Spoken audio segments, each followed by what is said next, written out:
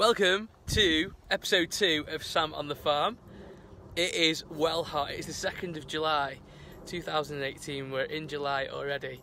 Thank you to everybody who's subscribed so far to the channel. Really good sort of feedback through Facebook and Twitter, so thank you for your lovely words. I've flipped my phone over now, so apparently, like all these vloggers, they have their phones on the side and not vertical. So this is how I should do it from now on. So yeah, I've got a day off from Tatton today. Lovely to spend it in the sunshine, but there is no rest for the wicked. So when I'm not on the farm at Tatton Park, I'm usually here in Winterford at the farm, Weaver Dairy House farm, where I keep my Pedigree Hereford cows, who are my absolute pride and joy. I've been breeding Herefords for just over 15 years now. I started with one cow back in 2003, I think it was. And the herd's just grown. So Herefords are a breed that are native to the UK. They're a beef breed and they're absolutely beautiful. My favourite breed by far. I'm lucky to have some of the most beautiful animals ever. Really placid, really friendly, and I just love coming here on my days off and spending some time with the girls. So I'm here today. I brought something extra special actually. We're going to try something new this year. I'm all about new ideas. I like trying new things and different ways of doing stuff. So this year, I don't know if you can see, we're going to go with some of these, okay? And that's a garlic lick. Now this year, when the weather is so hot, notoriously flies get around, and flies are a nightmare. We all know that horse flies are just awful at the minute.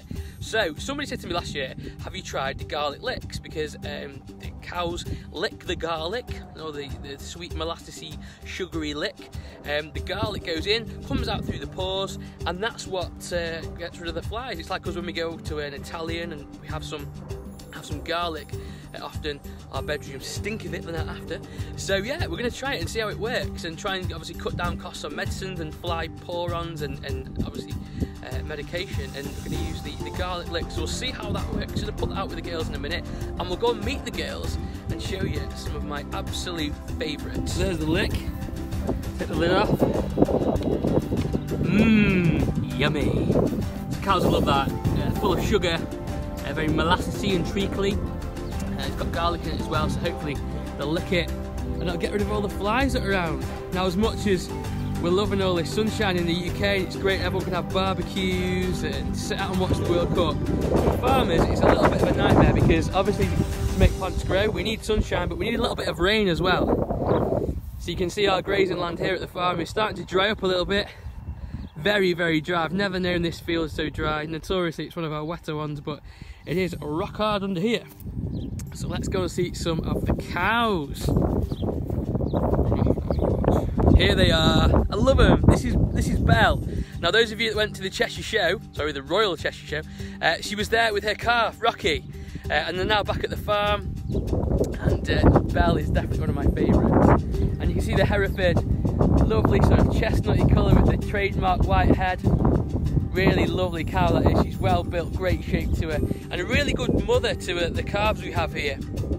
She always was a good calf. They're quite milky as well. You can see she's got a bit of an udder on there. Beef cows aren't known for their milk production. That's a dairy cow thing, which we'll talk about in another episode. But they usually produce enough milk for just the calf, really. So we have got Rocky around here somewhere. I think he's out in the shade. You can see Rosie out there on the tractor. She's taking water to her sheep. Another massive problem that we have is the fact that when there's no rains, we have to take water out. Sometimes the water pressure gets a bit low to the water troughs. We have to go out and we have to take water to them. So it's a little bit of a nightmare, but we'll have a little bit of a walk over here.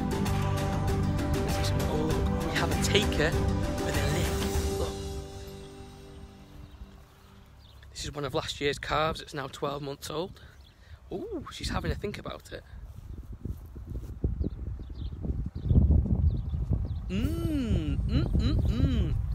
Yeah, they'll come back to it later, but if I go a little bit further and look under the trees here, I found the rest of the posse, and here they are.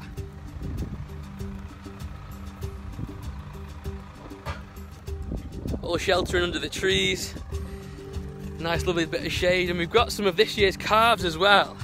You can see them.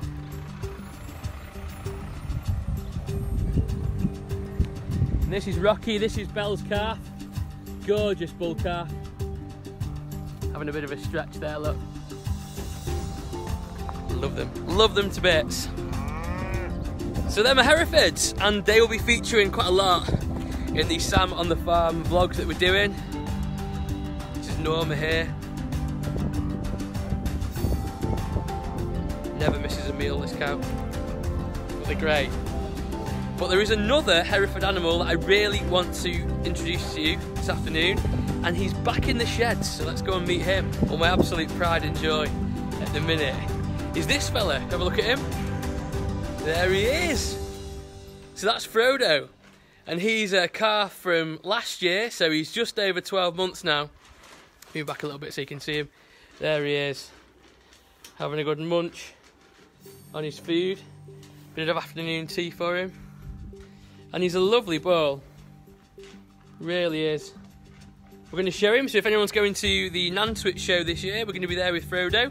Would like to have taken him to Cheshire show, but struggled for time off work really to get there. So yeah, going to take him to Nantwich. Have a look at him.